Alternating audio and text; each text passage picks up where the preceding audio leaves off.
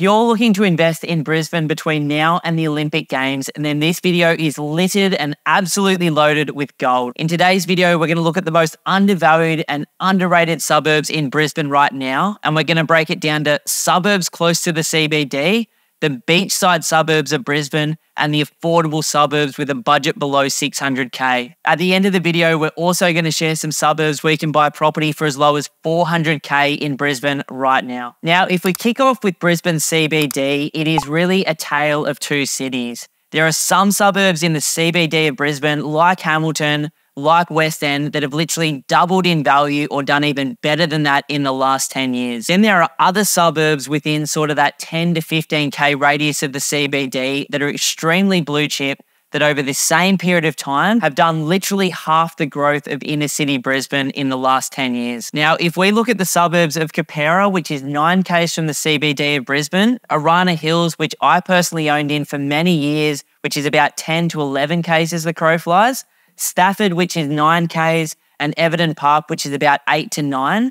These are the suburbs that have been forgotten. Now, the commonality between these suburbs is there are extremely high average household income earners, very, very low vacancy rates, and extremely good infrastructure and schools. The average incomes in all of these suburbs are extremely high, averaging between $80,000 and $120,000 per year. In each of these suburbs, there's three very, very different markets. One is the smaller 3-bedroom, 1-bathroom, unrenovated, older style double-story Queenslanders, which are absolutely ripe for renovation. There are the high-quality 3-bedroom and 4-bedroom houses that have been partially renovated. And then there are the beautiful knockdown rebuild houses that people have spent an absolute fortune on and that are reselling. Now, houses in these four suburbs at the moment really range from that $750,000 mark all the way through to $2 million and rent extremely well with some of the lowest vacancy rates in all of Australia right now. I think based on looking back at previous real estate cycles, that these four suburbs could be undervalued by the Olympic Games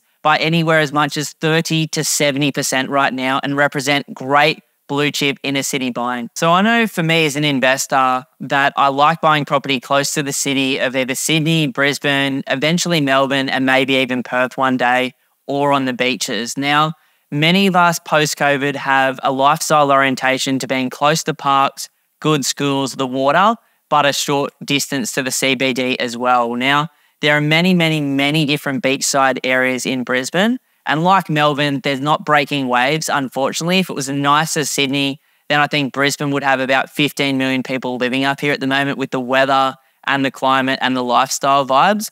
But there are extremely undervalued beachside suburbs in Brisbane right now.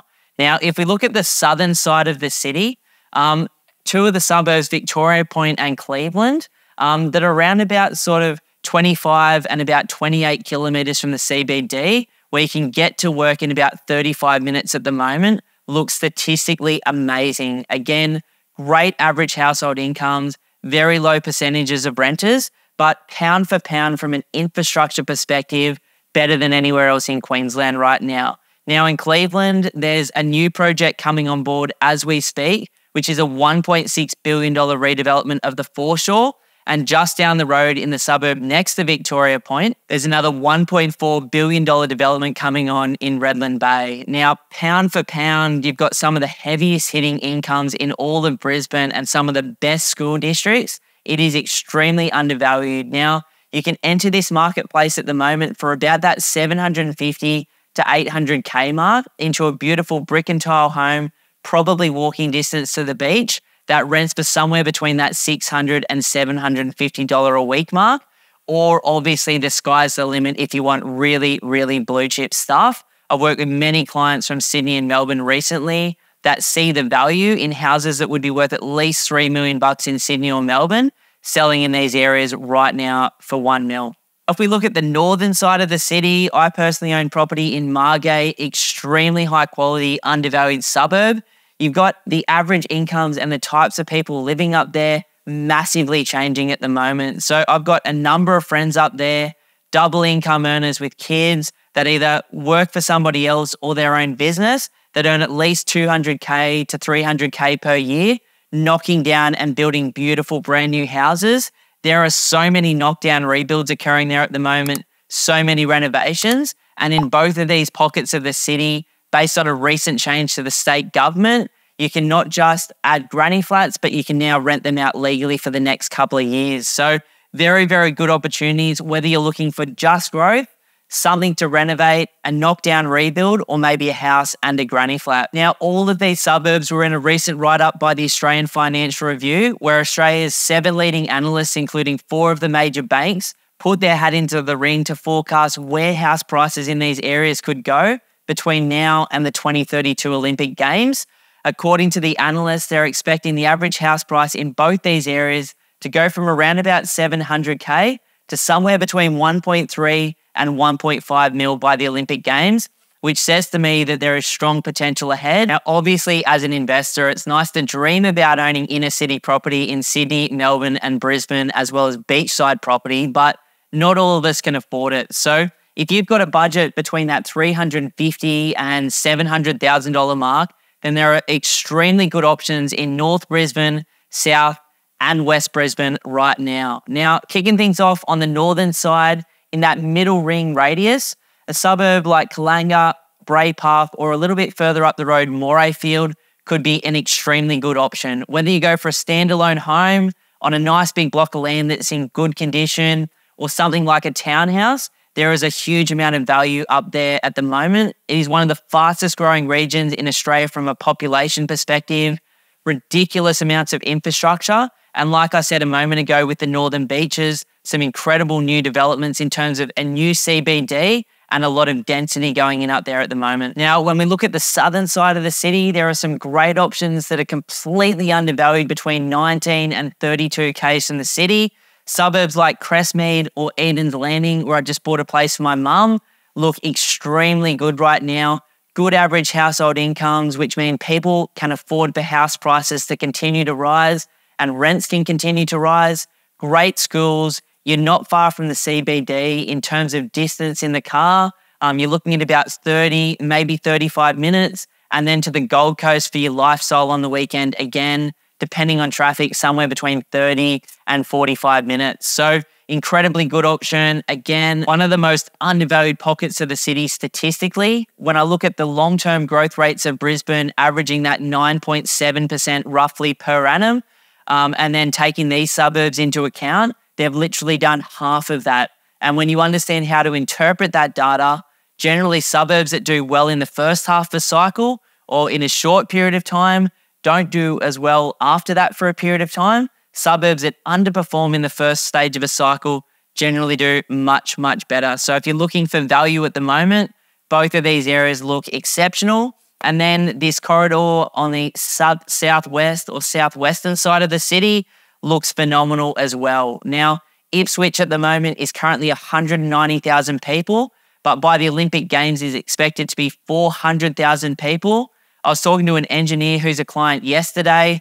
They're doing some modelling at the moment and a proposal for the first fast rail from Ipswich CBD to Brisbane CBD, which is really only 30 kilometres. But if they get this through by the Olympic Games, it'll only take 22 minutes from door to door on the train. With the population, the universities out there, and the fact that many, many people are looking to relocate, and also the fact that the state government and the Brisbane City Council has just decided that Ipswich, like Parramatta in Sydney, will become the second CBD and the new CBD of Brisbane. There's big, big, big potential out there. So suburbs like Goodna, which is 19 Ks from the city, or Brazil or Churchill, which are a little bit further away, look really good at the moment. Again, there's your traditional 3-bedroom, 1-bathroom or 2-bathroom unrenovated home. There's some really, really high quality buying out there, whether it's townhouses or houses for between that 350 and 600K mark. And then there's also some houses that people bought sort of 5, 6, 7 years ago that are a house with a 2-bedroom granny flat attached that you can buy for below 650K that rent for as much as $750 to $800 a week at the moment, which are well below replacement value. To wrap things up, I think there are so many suburbs, having looked at 400 of them this year in Brisbane, that look statistically significant and are undervalued at the moment. There are also other suburbs in Brisbane that are fully priced in, that to me look a little bit wobbly and will continue to go up in value longer term, but don't look great in the short to medium term. I think particularly with the Brisbane Olympics coming up, you really want to get a piece of this pie, whether that's blue chip close to the city, blue chip on the beaches, or something in that middle ring that's a little bit more affordable. Brisbane caters for all budgets between the $350K mark and the $2 million mark. I think when we look at the longer term history, Brisbane's been great. And with the coming Olympic Games, it looks exceptional right now. Now, for those of you who are interested, I'd love to offer you a one-on-one strategy session.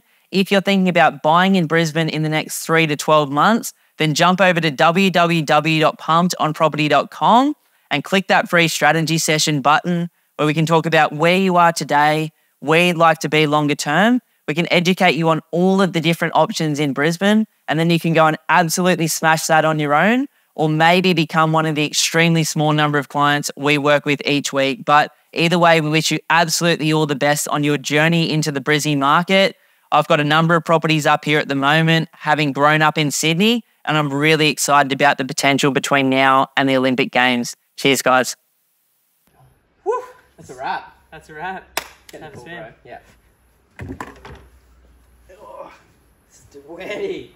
So sweaty.